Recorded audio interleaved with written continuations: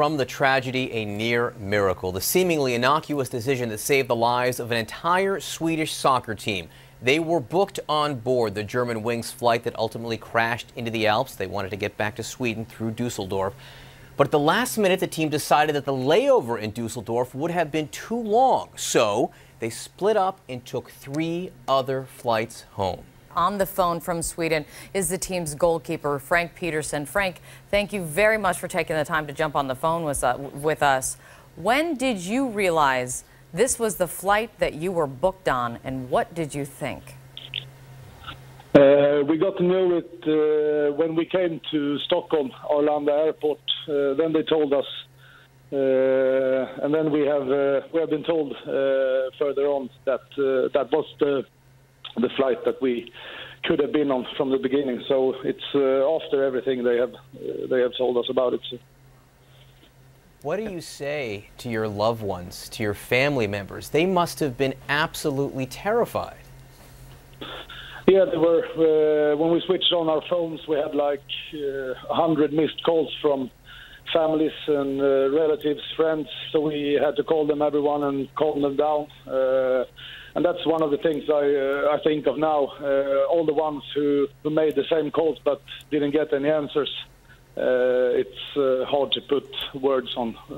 Yeah, tragic. Have you been able to make sense of that simple decision and what it has meant for you?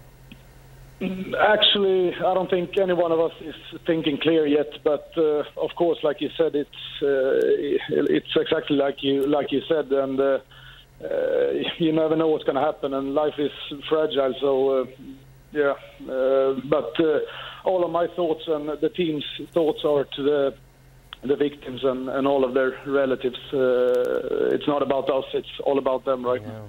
So you're back in Sweden. I'm sure you're back with family. What was that first encounter like?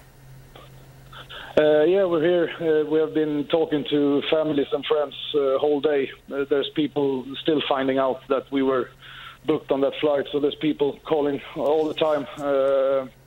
And it's first after all of this when our family describes what they thought and what went through their head while we were up in the air, and they didn't know if it was our plane. So it only makes things more terrible.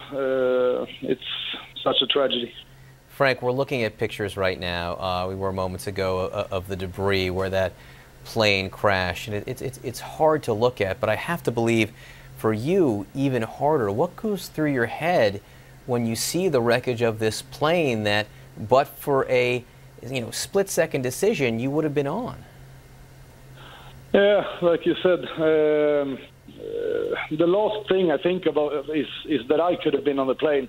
I only think about my teammates and the ones who was on the plane.